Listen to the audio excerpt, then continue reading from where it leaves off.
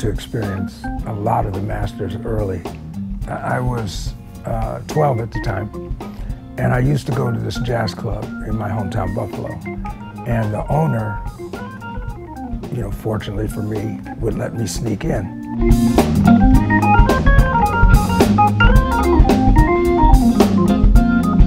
Jimmy was coming into town, and I had never met Jimmy, but obviously a huge fan. So I asked the owner, I said, "Oh, where's Jimmy staying?" He said, "Oh, some hotel on Main Street in Buffalo." Right. So I called, "Jimmy Smith's room, please." He picks up, "Hello," with Jimmy Smith's voice. I said, "Mr. Smith, this is Ronnie Foster. I'm a little young organ player around in town. You got to show me something."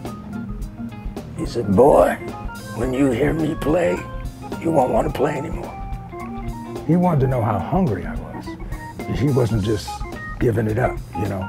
So next day, we met at the club, and that started our relationship.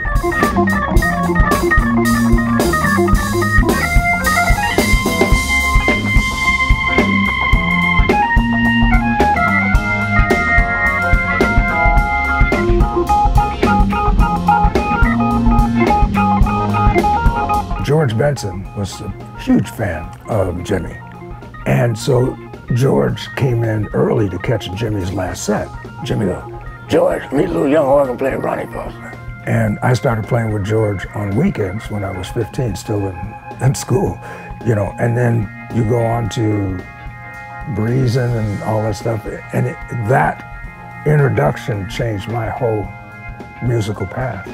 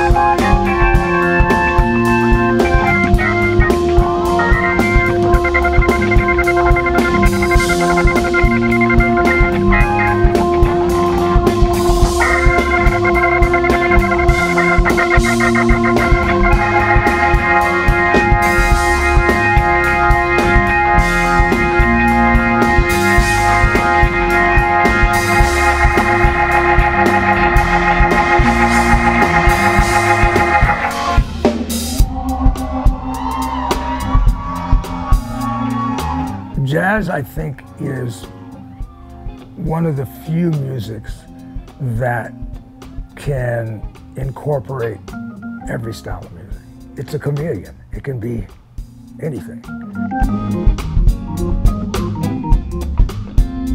All music is valid. If you don't like it, that's okay.